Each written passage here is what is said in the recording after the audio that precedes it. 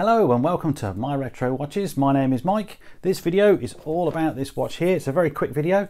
This is what I'm affectionately calling the Rat Watch. Surprise, surprise, it is a Seiko.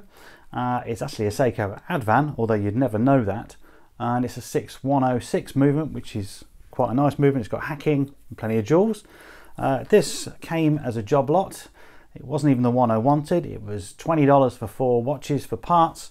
And I took one look at this with the back off and thought, that is a massive project. And then something went off in my head thinking, maybe if I clean it, I could just see if I could get it going. So that's kind of what I did. It was a bit of a test to see how good or bad my skills would be, but also to see just how far gone a Seiko can be and actually still come back into service. So I'm going to show you some pictures on the bench in a moment.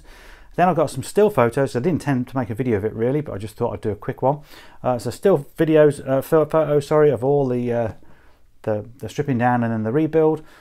Then we'll come back to the bench. I'll put it on the timograph. You can see it on the timograph as it's running now. Perhaps I'll even put it on the microscope so you can just see it a little bit clearer, closer up.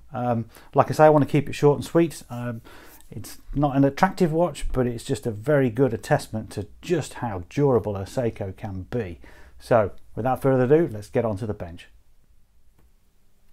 Okay, here we are on the bench, and hopefully you can tell why I call it the Rat Watch. It is in pretty poor condition, but that's the cool thing about it really. What a life this must have had to have a dial ruined as much as that. That really is sabotage. The hands are quite cool. The minute and second hand, sorry, the minute hand and the hour hand have got sort of serrations on the side. The loom's long gone. The second hand still works, although it is slightly bent. Now this was an Advan, and I don't know whether you'd be able to see, but in the right light you can just sort of see what's left of the swirl there. So at one stage this was quite a high-end Seiko. I've already looked it up. It had a really nice bracelet attached to it as well. So it's a shame that it's fallen from grace. It would have had a faceted crystal, I think, as well. And the crystal on this particular one, if you can see, because I'm casting lots of shadows here, the crystal is in equally bad condition, along with the case and the case back, which doesn't even belong to this watch. At least it belongs to a 6106, but it's not the same. What's interesting about this as well, just as a side point, it's got 17mm lugs. I don't think I've ever come across a watch with 17mm lugs, which is very difficult. You can't find a strap for that very easily, and I've just squeezed in an 18mm just for demonstration purposes, and actually wear it. I've been wearing it for the day. So okay, look, I'm going to take you through the still photos now of just the disassembly and a bit of the assembly, and then you'll meet me back on the bench here where we'll stick it on the timographer and I'll show you just how well-ish this performs. Stay tuned.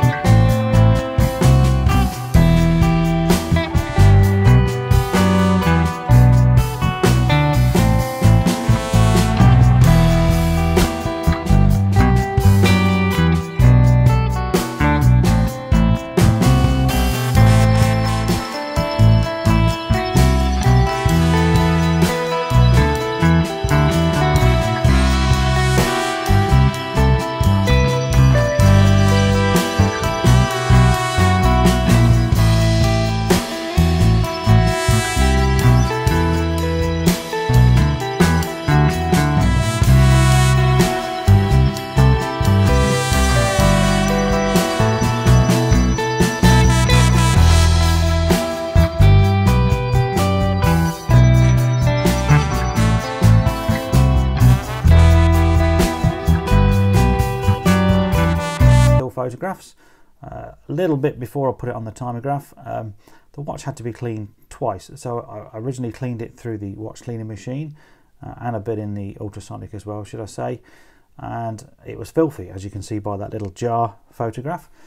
On inspection, I wasn't too happy, so I had to rewash everything again, and I washed it this time in some hot soapy water, again in the ultrasonic. Gave that about half an hour on a hot wash, took it out, dried it for a day, and then put it through the cycle on the watch cleaning machine. And all the parts, as much as they still look pretty rough, were clean enough for me to attempt the rebuild, which is what I did. The only part that I was unable to use was actually the balance that you can see going there. There was nothing wrong with the old balance spring itself. The hairspring was absolutely fine, but the pivot on the bottom of the balance staff was worn, too worn. So when it was on dial down position like this, it ran fine, but you know, the moment I turned it over this way, it would stop. I don't have a staking set. I don't know how to restaff one of these things, so I had to go through my donors, of which I found a suitable donor, and basically just change the balance wheel, put the same hairspring back on to try and keep as much of the watch together as possible. And it then sprang into life, and it would run in all directions, so I was quite pleased about that. Okay, so enough of the talking, let's put it on and see what happens. I've set the time grapher here to 54.5 degrees of amplitude, which is what the correct setting is for a Seiko 6106, and we'll put it in there, dial side up, and we'll start it going and see what readings we get now. And there we go, they're starting to come through already. So it's running 18 seconds slow in this position. It was yesterday, to be fair, and that's when I finished building it. So, but I've not tweaked it any further particularly. What I was still amazed at, and I still am now, is the amplitude. The amplitude at 188, it might sound quite low, and in many respects it is. But given the condition of this watch, the amount of dirt that fell out of it, the amount of rust and grime and everything else that was in these parts, I mean, even to the point that some of the jewels or the Diashock jewels, they look dreadful under the microscope, you know, quite worn, almost scratched. So to actually get a semi-decent reading with a reasonably straight line was fantastic for me. I don't know whether it's showing my skill. I'd love to think that, but I don't really think that's the case. I think it's just down to Seiko's, you know, robust engineering. I've done so many of these 1970s Seikos now, and some of them I take off the case back, and it's pretty evident that I'm the first person in there, and there's a good chance that these watches were made when I was around 2 or 3 years old. So it's waited like 45 years to come to my bench, and I take the case back off. The thing's often still running. I give it a clean, and it's absolutely bang on and running again. So, you know, maybe they're not the prettiest of movements to look at, but they're certainly engineered well. I mean, these things don't seem to wear too much. Okay, as I said, the balance staff had worn in this one, but it is remarkable. What we'll do now, we'll just change a position. So we've just got that down on the side like that now, and we just give it a minute to catch up with itself.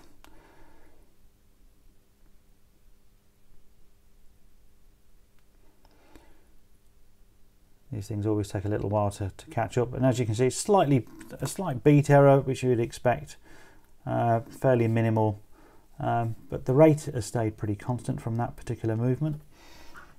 We can turn it again, and we'll turn it like that. So often these other positions can start to stress the balance with a bit of gravity, and also if there's anything slightly out of alignment, or you've got a lot of end shake, this is where it'll tend to show. So again, I'm very, very happy that already in 3 positions we're pretty much constant. We're losing a few, we've lost a little bit of amplitude, we've actually gained accuracy now, so it's pretty good. And the last position, if I can remember how to do it, I often turn it the other way around for this. In fact, that's what I will do.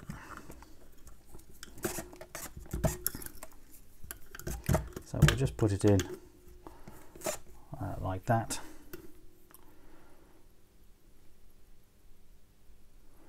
So I always think the dial down is the easiest position. You usually get the best reading from that because the balance has a natural reaction to gravity, and it pulls it down into the dual setting better and runs more efficiently. And as you can see straight away, I mean, I don't think we can get much better than that currently. We're at perfect rate, perfect beat error, and the amplitude is pretty close to 200, which is always my target. So that is very impressive indeed for a watch, again, that I keep saying is in such a rough condition. So I wanted to try and keep this video short. Hopefully this is interesting to you. It's completely different to what I'd normally do. Let's just put it on the microscope. I'll set that up very quickly, and we'll just have a very quick look at the movement and perhaps a look at the dial. You can see it really close up and see just how rough it is, and then we'll finish the video.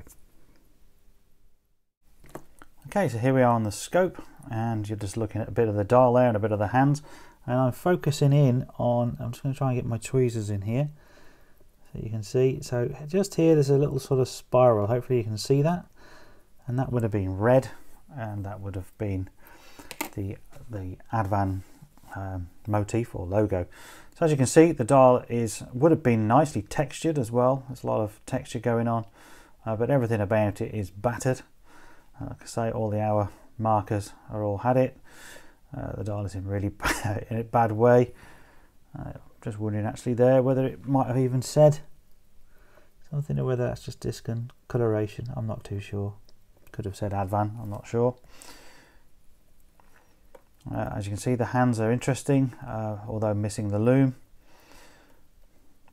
And of course, if we try and focus on the crystal is, even though this is a replacement crystal because it would have been a faceted one, even that's in poor condition, and along with the case that you're not going to really be able to see very well there. And you can see the second hand there is bent as well. We'll flip it over and we'll have a quick look at the movement. There's not much to see when they're built. That's the balance, of course, the main feature. And you can see on there that there is some corrosion still. Down here, lots of scratches. I mean, that's been dragged along something at some point without the case back. And generally, everything is fatigued, and you can see the screws are rusty. Even through the cleaner, that's not cleaned that off. However, you've just seen how kind of well it runs, considering. Sorry, I'm taking this the wrong way. Everything is worn. So there's you can just see the lid of the barrel there.